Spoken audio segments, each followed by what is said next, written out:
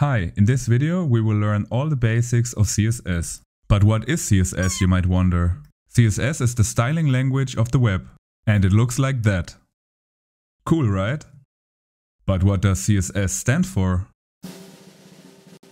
CSS stands for Cascading Style Sheets.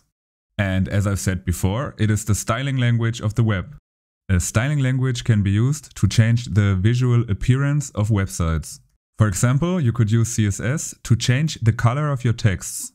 CSS works together with HTML. HTML is used to define the basic layout of websites, whereas CSS is used to change every little detail about how your website looks and feels. And just as HTML, CSS can be displayed in the browser. Have a look at this comparison. It shows the same Wikipedia article twice. To the left, CSS is enabled, and to the right, it is disabled. Do you see how ugly and messy the website looks with CSS disabled? I wanted to show you this comparison because I wanted to make clear how important CSS is to create beautiful websites. Next, we're going to learn how to add CSS to your websites.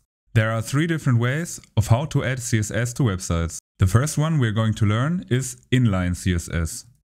With inline CSS, we write CSS code directly in the HTML by setting the style attribute of an HTML element. Here we want to create a blue text, so we write the CSS rule color blue. Let's create another text paragraph, but this time we want to set the color to green. So we use the style attribute of the second text paragraph and add the CSS rule color green. Internal CSS is the second way of how to add CSS to a website. Let's first create 2 HTML elements, one H1 element and one paragraph element. To access the H1 element from the CSS code, we are going to set an ID. Let's set it to post title. IDs are unique identifiers and they only occur one time per page. There will be only one post title, so we're going to use an ID here. A post can have multiple post paragraphs, so we are going to set a class to the paragraph element. Classes are identifiers which can be used for multiple elements across the page. Now we have prepared the HTML and we are ready to add the internal CSS to the page. Internal CSS can be added to a web page by using the style tag. Basically, you can add the style tag anywhere on the page, but most of the times it's added to the head of the page. Within the style element, you create the CSS rules. To select an ID in a CSS rule, you have to use the hash character, followed by the name of the ID. And to select elements by its class in CSS, you have to use a dot followed by the name of the class. Okay, now we will have a look at external CSS. Other than for internal and inline CSS, where we write the CSS code in the HTML file, external CSS uses external CSS files. And to enable the CSS rules defined in an external file, we have to link it in the head of the HTML page. The linked file style.css have to be created, so let's do that. And let's add the same CSS rules for post title and post paragraph, like in the inline CSS example. Okay, enough of the theory, let's write a little bit CSS code now.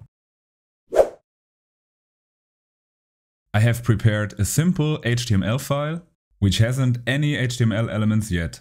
So let's create some. Let's first create an H1 element, which we are going to style with CSS in the next step. The heading will be CSS Basics, and we want to make the text a little bit smaller by using CSS. So we will use the style attribute to set the font size to 20 pixels. And as you can see in the browser to the right, the heading will be displayed a little bit smaller than before. And if we set the font size to 50 pixels, the heading will appear very, very large. Next, we want to create a text paragraph which has centered text. And in addition, its text should be bold. So first we are going to add the CSS code to center align the text. We achieve that by using text align center. As you can see in the browser, the text is centered. And to make the text bold, we add another CSS rule to the style attribute, font weight bold. and have another look at the browser, we will see the text is centered and bold, just as we wanted it. Okay, let's remove all the inline CSS now, because we want to have a closer look at internal CSS. Remember, to add internal CSS to a web page, we have to use the style element. So let's add one to the head of the page. We can also use CSS selectors to target specific HTML elements, even if they don't have any ID or class associated. We can just use the name of the tag we want to style, like h1, as a CSS selector. Let's do that, and let's create a very huge heading by setting the font size to 60 pixels.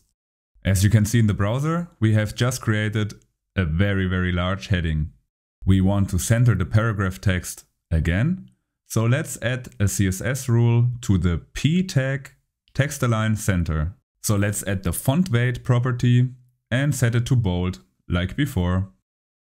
So now we have achieved the same appearance like we have just done before when we used inline CSS.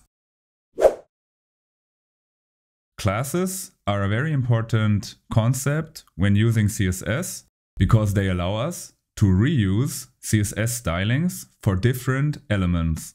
Like for example, we want to have a red text multiple times on our page. We only have to create the CSS rule a single time, and we are then able to reuse the CSS definitions by assigning the specific class to the HTML element we want to apply the styles to. So let's assign the CSS class red text to both of the paragraphs, and as you can see in the browser, both texts will appear in red color.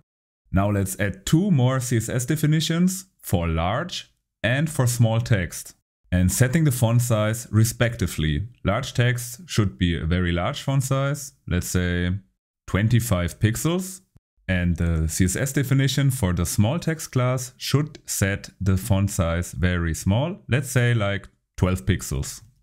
And now we can assign the classes to our HTML elements. Let's first change the red text class of the one paragraph to green text and add an additional class, large text. And as you can see in the browser, the text is large and green at the same time. We want to make the red text small, so let's assign the small text class to the text paragraph. And as you can see, the red text appears very small. The last thing we want to do is changing the size of our heading. So let's first set it to small text. And of course, that's a little bit too small for a heading. So let's change it to large text. It's still a little bit too small if you ask me. So let us create another CSS definition, extra large text, which has a font size of 60 pixels, and assign it to our heading to make it extra large. Have a look at the browser preview and you will see the heading is extra large. Okay, so we have reached the end of this video. I hope you liked it and learned a lot. If you liked this series so far, make sure to give the video a like and subscribe to the channel to not miss any content about learning to code. So happy coding and see you next time!